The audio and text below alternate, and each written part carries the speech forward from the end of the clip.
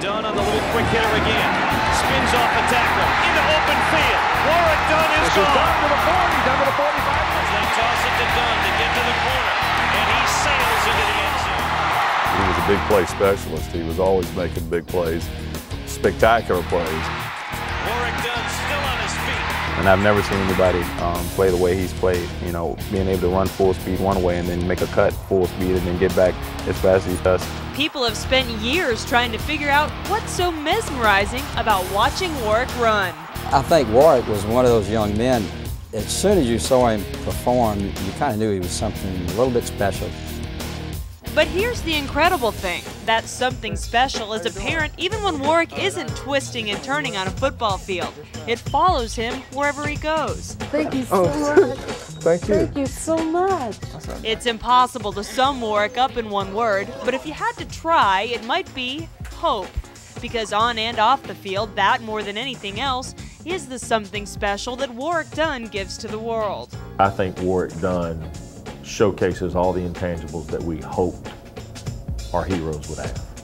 Coming up when I was a kid, he was one of the guys that you wanted to be like. He's never, ever disappointed his city, the city of Baton Rouge, where we're from, and basically every city that he's played in, he's basically made a name for himself. And let's be honest, on the field, Warrick has made his name as a little guy surviving and succeeding in a big man's world.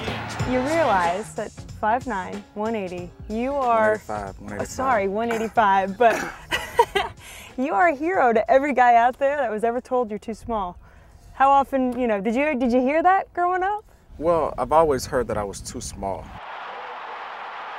I was always the guy that when I touched the ball, I made things happen. And I just think the first time I didn't get picked first, but probably about the third or fourth time I went out there to play, I was the first pick. So that whole thing just changed. But all my life it's been like that, to where I've always had to really have something to play against, and that was my size always.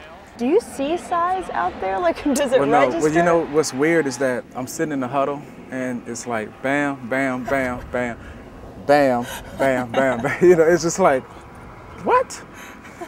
You know, in the end, you know, you're gonna remember Warrick Dunn, the football player, and you're gonna remember him as the person, because, you know, you can't take away what he did on the field, and also you can't take away what he do for people, and you know how he touched people's lives. They ready for you? You want to open up? There's no better example of Warrick's goodwill than his Homes for the Holidays program, where he helps provide good homes to single mothers. The Warrick Dunn Foundation held a charity golf tournament this past April in Tampa, where friends, celebrities, and sponsors were more than happy to come out and contribute to the cause.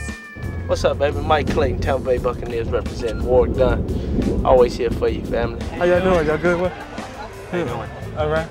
You going well? Doing great. I'm gonna do pretty good, right? Ready? How you doing? Hey, you. Appreciate you, man. How you doing? Doing good. Yeah. Obviously, the work that Warrick does, not only here in the community in Tampa, Atlanta, and Louisiana, it's a perfect opportunity for me to assist him in any endeavors that he does. But as appreciative as the people are who support Warrick's projects, it's nothing compared to the families who are direct recipients of the Homes for the Holidays program. I have heard of the things that he has done, but I didn't expect for it to happen to me. Yeah, so it's a little overwhelming. You can hardly blame Tiffany for being a little overwhelmed. After all, this past Mother's Day, she was surprised to discover the Warrick Dunn Foundation had completely furnished her entire home and taken care of her down payment. This is Taylor. Hi, Taylor. Say hey. You want to say hey to the camera over there? You like your new house? The American dream is obviously to own your own home, and we help people live that dream. So I'm able to really experience life-changing moments when you hand the keys over to somebody. I want to be able to present Miss Vessel, Miss Lewis with their keys. Oh my goodness.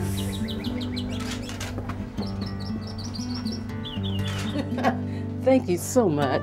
Yes, Thank you so much. Well, we're not finished. Purple matches your purple. Football's my sport right here. You want to go outside and play right now? Well, I just think The way that I look at it is that I'm not just going to give you anything. I just think you have to earn it. I feel like I've always had to earn everything that I have. So I just think if people are working towards something, give them a helping hand. Help them up that one step. They'll take the next step and the next step. Since 1997, the Warrick Dunn Foundation has assisted 59 single mothers and 152 children and family members. Warrick's dream for the Homes for the Holidays program was inspired by his mother, Betty Smothers. I see quite a bit of Betty in Warrick. I think some of the same drive, some of the same determination, the goal setting, just wanting things to be better for others than they were for him or for her. Betty, a Baton Rouge police officer, spent much of her life trying to provide a good home for her 6 children. But her dream was cruelly cut short when she was shot and killed during a robbery in 1993. It was just devastating. It was devastating. Betty was a remarkable lady and was very giving and just put all of her energy into her children. Warrick is such a great guy, and he has a wonderful story to tell.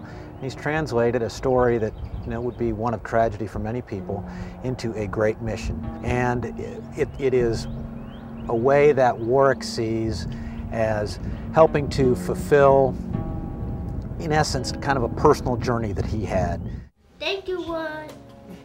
Warrick has received numerous awards for his work in the community, and in 2005 was honored by the NFL as the Walter Payton Man of the Year.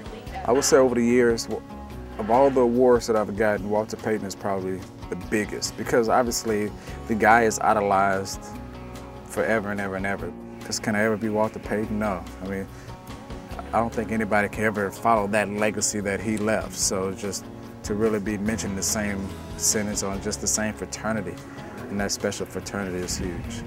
You're leaving quite a legacy yourself, Hadn't done anything great yet. I'm just a little old guy playing a game of football.